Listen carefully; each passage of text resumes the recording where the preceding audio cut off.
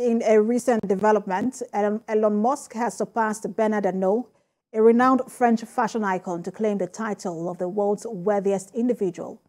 Both individuals, known as centi-billionaires due to their wealth exceeding $100 billion, had been engaged in fierce competition for the top position for several months.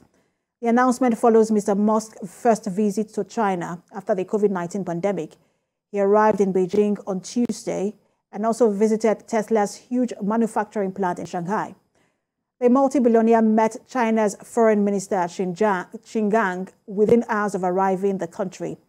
Mr. Musk has not yet publicly commented on the trip, which comes amid tensions between the US and China.